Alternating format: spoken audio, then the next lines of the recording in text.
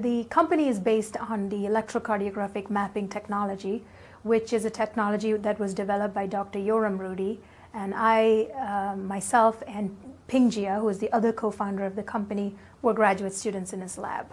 And the technology was at such a stage that we were starting to get really good results in animal experiments, and we were involved in transitioning it from animal to human data. And we were getting really good human data, so it just seemed perfect that the technology had come of age to get into the commercial realm.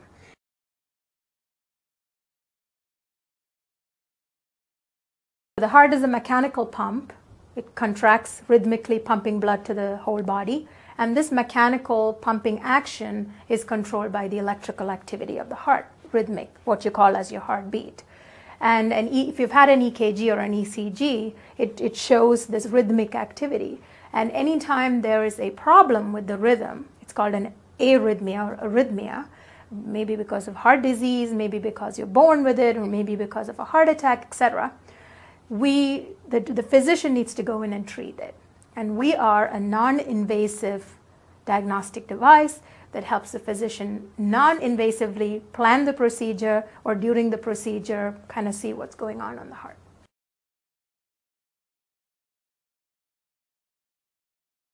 It's an array of ECG sensors that kind of go on like a garment on the body surface, and we measure electrocardiogram from all over the body surface because that reflects the electrical activity of the heart. And then we combine this with a CT scan that gives the anatomy of the heart with respect to these sensors. And using that, we generate non-invasively electrical maps of the heart, and all the colors are indicative of a certain kind of information that the physician needs to diagnose the arrhythmia.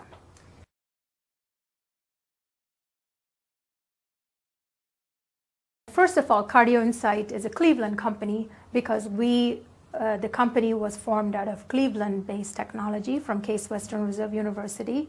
So when we were graduate students, the Case Tech Transfer Office helped us transfer this technology into a startup company.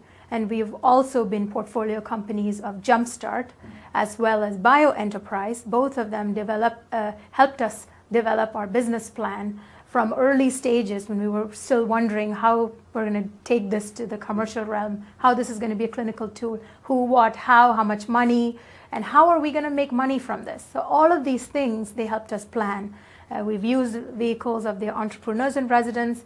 They've invested, Jumpstart has invested in our company, and they've also given us access to their networks. Like today, if we had a job opportunity or something for an engineering project, they are the people that we would approach. Hey, do you know someone to do this? And it seems like it's such a small world here in Cleveland where you have access to everybody that's plugged in, not to mention the Cleveland Clinic and University Hospitals, two top-notch cardiovascular centers. We have access to the physicians. We co-develop technology. We have clinical sites there. I mean, this is the place to be. I mean, literally in University Circle. It's really the place to be.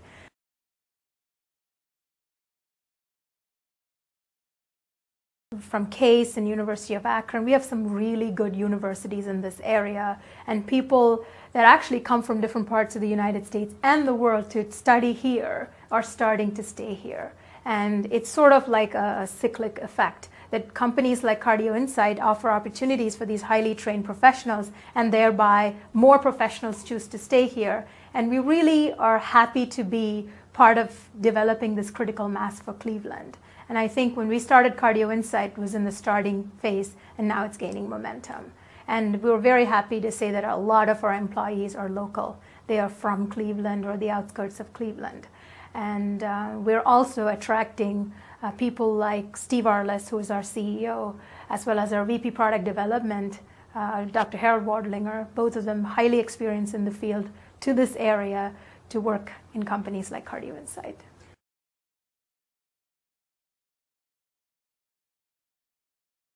Yes, I think if you look our employee role, it's evidence in itself. Our VP Finance is locally from Cleveland. He went to school here. He trained here. He's here, and he's Kevin Mendelson. He was with Jumpstart before he joined us, but he's here. We have our VP of Regulatory Affairs, Christina Vaca, highly qualified and leading us through the FDA as well as our European strategies. She's local, she's from here. All of our software engineers are from the Cleveland area. Our software manager, John Anderson, he was experienced with Philips and a whole bunch of medical device companies. He is local. He's been with us for a long time now. I mean, I can go on and on. In University of Akron graduates, Case Western Reserve University, people that have worked with other medical device companies that have moved to Cleveland and were part of Cleveland before and came to us because they wanted to come back here again. So I think it's working out really well.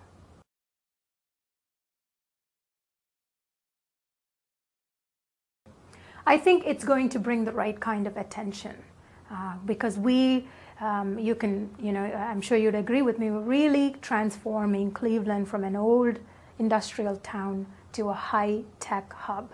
And I think this is all part of that. And it is really putting us on the map. We want to be a dot on the map of high-tech industry. And that's what the Medical Mart and those kind of enterprises bring to the city. And I'm really thrilled to be part of it.